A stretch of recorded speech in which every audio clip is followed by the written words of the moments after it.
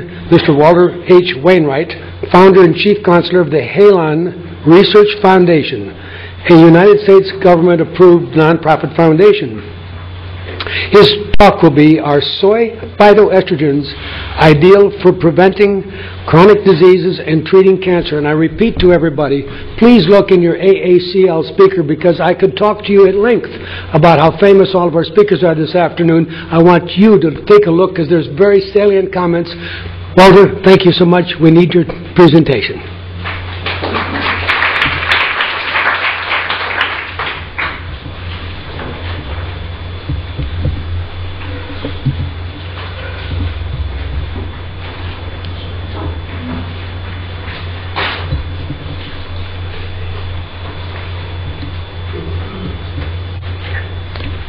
It's a privilege to be speaking with you.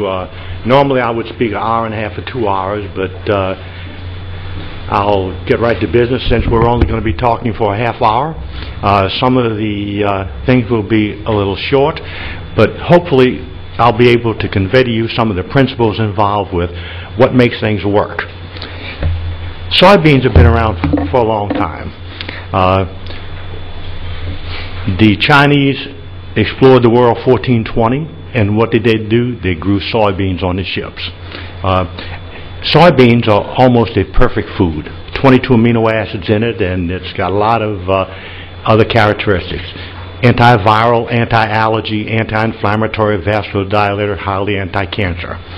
U.S. government learned that if we're going to send a man to the moon, you have to be able to feed them. And so they planned to farm soybeans on a spaceship. That's the way that they think they would be able to do it.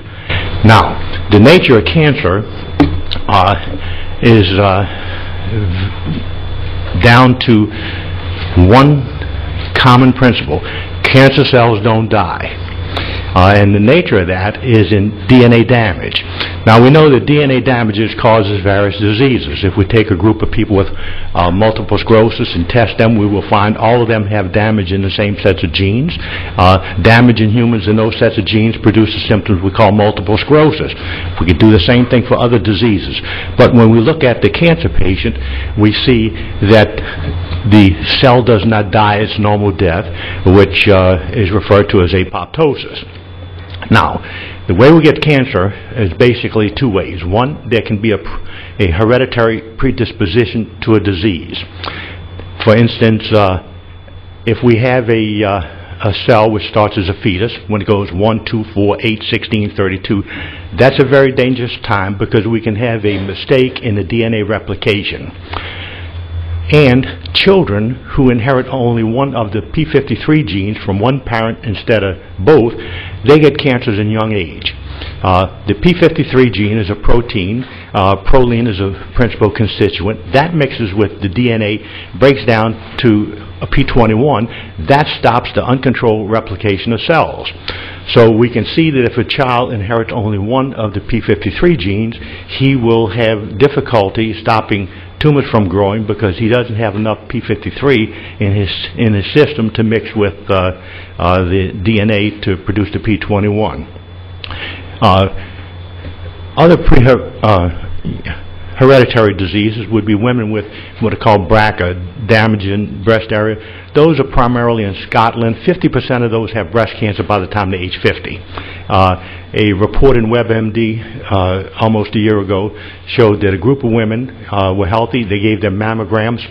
6 months later, 49% had breast cancer. The conclusion was they needed more frequent mammograms in order to catch the cancer early, whereas the mammograms are what triggered the additional DNA damage that produced the malignancies in those women. So the way that we, as speaking of a group without a predisposition to get cancer, need to recognize that we have a normal cell. In that cell we have the DNA. The DNA gets damaged over 10,000 times in every cell in each and all of us. That gets repaired in less than 15 minutes when we're young. If it doesn't get repaired in 2 hours, it doesn't get fixed. The chromosomes have the responsibility to repair the DNA. Problem is, the carcinogens, or anything that damages DNA, also damage chromosomes. When it damages the chromosomes don't fix the DNA, that cell gets a little de-differentiated. As that cell takes additional DNA damage and becomes further de-differentiated, we get damage in the genes that control the lifespan of that cell. Every cell in you will live or die depending on the gene expression between a pro-apoptosis gene, which is named BAX, and an anti-apoptosis gene, which is BCL2. So if we get decreased gene expression in the pro-apoptosis gene, that reduces the likelihood that that cell will die. Also, we can get increased in the gene expression in the anti-apoptosis gene, BCL2. That makes that cell less likely to die, or we can have a combination of damage in both of those. So we can see that the problem is the cancer cell doesn't die. So in treating the cancer patient, we try to go ahead and get that cell to restore its normal death. Or if we look at conventional medicine, there are some drugs that are used in that. Now, some of them will reduce the gene expression in the anti-apoptosis gene. A few will increase the other problems. Most wind up with multi-drug resistance.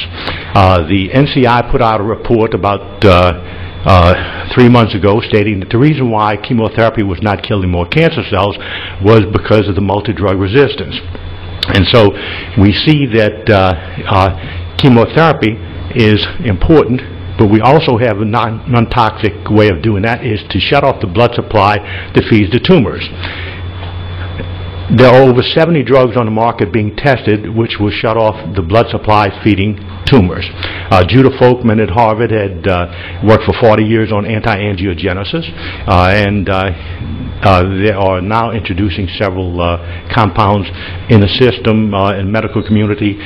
They did not do very well with itself as a sole therapy, but they're trying to use that along with chemotherapy. The chart we're seeing is involving a breast tumor 16 days later with a concentrated fermented soy beverage, 1 8-ounce bottle a day for 16 days. Top left slide is showing the blood supply feeding the tumor May 26th in a biopsy.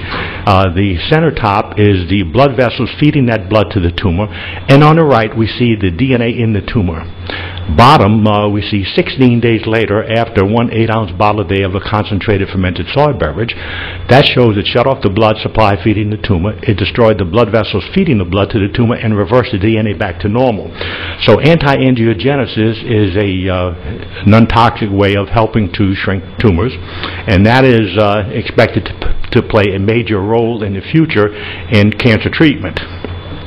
Now, 80% of advanced cancer patients die from cachexia. There are more than 15 million people a year that are diagnosed with cancer. And as they progress, we can see that some get worse. Some actually have benefits from conventional treatments. But conventional treatments cure less than 50% of the people. For those who are not cured, what they're concerned about is, first, how long am I going to live? Second is, what is the quality of life going to be? 6 million deaths a year involved from cancer, which amounts to 12% worldwide. Now, cachexia is caused by DNA damage. It's not a question of calories. If we are to look at that, we see there's a gene which is MYOD. MYOD allows us to build lean muscle mass. That gets damaged by tumor necrosis factor, nuclear factor kappa beta, and when that happens, that person's going to die unless you can reverse that. It's not a question of calories. You can